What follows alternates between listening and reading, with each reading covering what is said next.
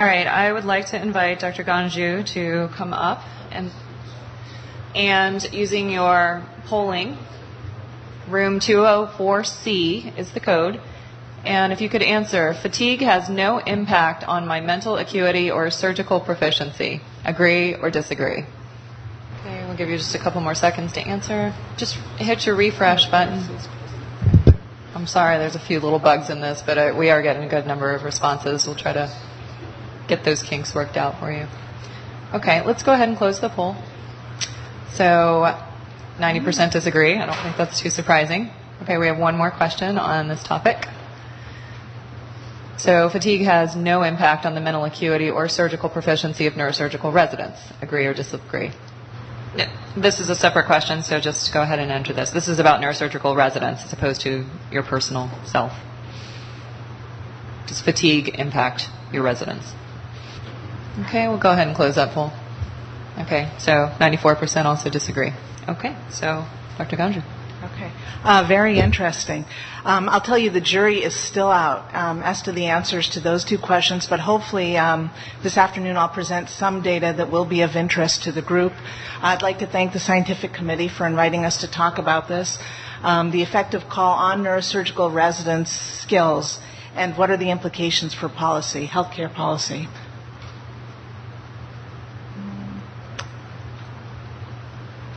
Okay. This research was carried out at Northwestern University in Chicago, Illinois. We collaborated with surgical educators over at Arizona State University and also the Banner Good Sam Hospital in Phoenix, Arizona. Just some background as to what the impetus was for the study. As you all know, in July of 2003, the ACGME instituted the work hour restrictions. As such, at that time, the 80-hour work week work restrictions were applied universally to all U.S. residency programs.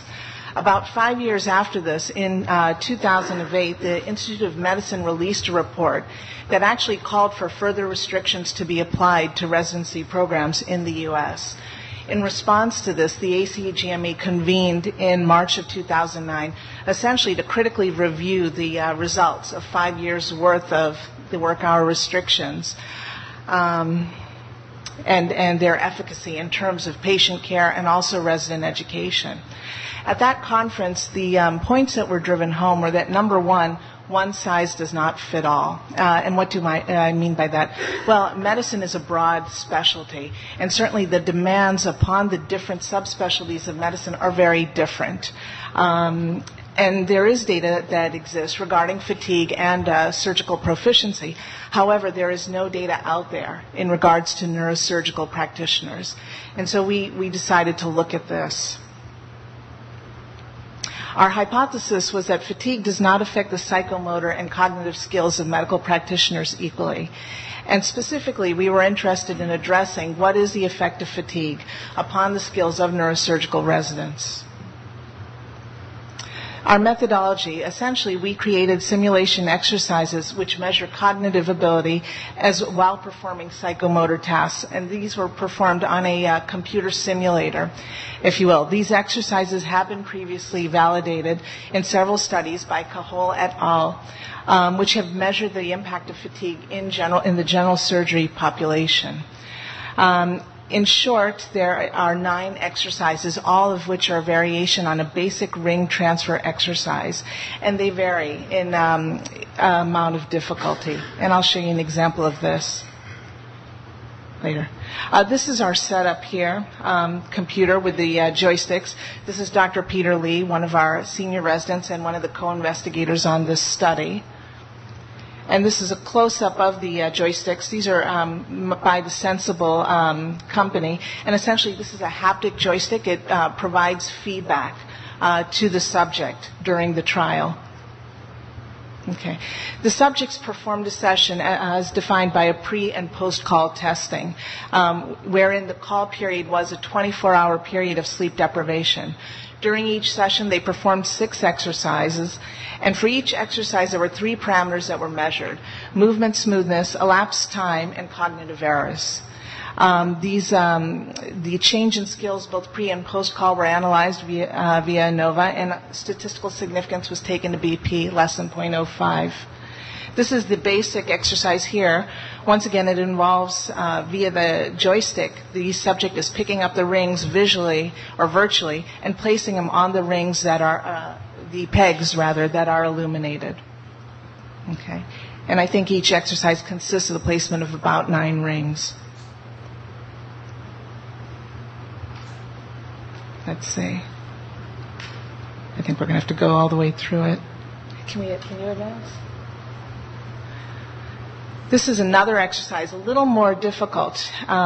In this, a series of pegs are highlighted, either 3 or 4 pegs, and the subject needs to sequentially place rings in the correct order on the pegs that were highlighted. So here, it's not only psychomotor tasks that are being tested, but also memory and attention. Can you advance one more?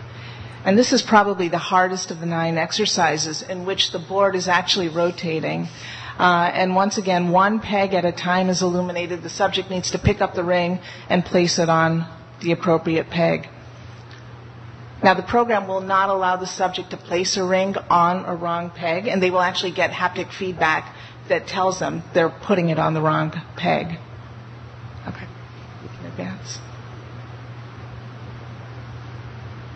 Okay, so we had a total of 7 subjects. These were residents ranging from PGY2 to PGY5. Each performed a minimum of 3 and a maximum of 4 sessions for a total of 26. Once again, each session consisted of both pre- and post-call testing. 6 surgical exercises were performed. These were randomly generated. In the analysis of the data, what we saw is that there was no difference in skills between the pre- and post-call states. Specifically, when you looked at the 3 parameters of movement smoothness, elapsed time, and cognitive errors. More interestingly, when we look at the mean decrement in surgical proficiency as defined by the average of movement smoothness and cognitive errors, for all residents in the neurosurgery population, in the post-call condition, there was a decrement of about 13%. And in a comparative study done in the general surgery population, their residents showed a decrement in surgical proficiency of 27.3% in the post-call state. Okay, and this is a breakdown, representation of some of that data. You've got the neurosurgeons up top, the general surgeons down below, pre-call, post-call values, and the P. And once again, for the neurosurgeons, none of these held significance. And it's better represented on this bar diagram, where the blue bars represent pre-call, green is post-call. First 3 columns here are neurosurgeons, here are the general surgeons. And we're looking at movement smoothness, time elapsed, and cognitive errors. And once again, for the general surgeons, there was a significant more errors and less smoothness in the post-call state. And so what's the take-home from this? Well, at least in this preliminary study, post-call fatigue was associated with a marginal decrease in both cognitive and psychomotor proficiency in the neurosurgery residents. And our feeling is that the impact of fatigue upon different specialties needs to be better defined prior to some implementation of national work hour restrictions. And what's our future direction? Well, at our institution, we are going to be testing neurology residents, anesthesia residents. I would love to test neurosurgery attendings. And actually, one criticism of the study that has been offered for it is that, this in no way approximates real surgery.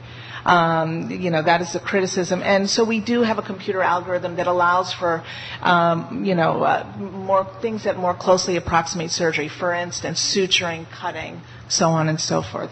And we're hoping to implement that. And that's it. Thank you. Thank you, Dr. Ganju. We'll take a question. Thank you. I'm assuming that the Institute of Medicine, when they came out with this decree, had no data to support that other than just their feelings about it. Is that it? That is correct. I was at this conference, as I said, in March of 2009. ACGME held a conference which had representation by physicians in all the different specialties of medicine, and basically to critically review what data is out there regarding the effects of the work hour restriction. And the point that kept getting driven home was there isn't any data out there in regards to increased patient safety or any effect on resident resident education. And the other point that was brought home at that study, there were representatives from the IOM there. Essentially, the onus is on us as physicians, as neurosurgeons, to get the data, to look into, address the question, provide the data. Otherwise, these restrictions are going to be applied to us without any basis. So that was the impetus, at least for our doing the study. And I think you would all agree. I mean, we as neurosurgeons feel, again, I don't know, invincible, not as the poll pre-presentation suggested, but I think most of us went into the specialty knowing that we were capable of staying up all night and working long hours. I know that I can't sit in a dark room all day. That's why I'm not a radiologist, right? So. Yes, I'd like to ask a question. Just one. Have you thought about using, simulators to actually look at the procedures we do on a procedural basis, and also the use of multi-centers using simulators and cognitive testing across a wide gambit of, we're neurosurgeons. I'm not worried about everybody else, against neurosurgeons at different years, first years, third years, fifth years, and how they might function in their traditional roles at the hours that we currently work at versus suggested hours, so we can actually demonstrate if there is, in fact, a cognitive difference or a procedural difference. Yeah, it's a great question. I'll be brief. Certainly, we do have an interest in, carrying out the study at other neurosurgery programs, absolutely, to increase our N, if for no other reason. But I'll tell you, the analysis of our preliminary data showed that if you stratified according to year of training, there was no difference. Versus in the general surgery population, there was a difference, meaning the junior residents, as compared to senior residents versus attendings, junior residents had a greater decrement in their performance in the post-call condition. One thing briefly, just that we are working on now, is to come up with, our feeling is that cognitive skills are probably more effective than psychomotor skills in the fatigued state. So we're coming up with clinical scenarios, vignettes, if you will, that residents would take pre and post-call to try and get at this better. Thank you. Thank you very much.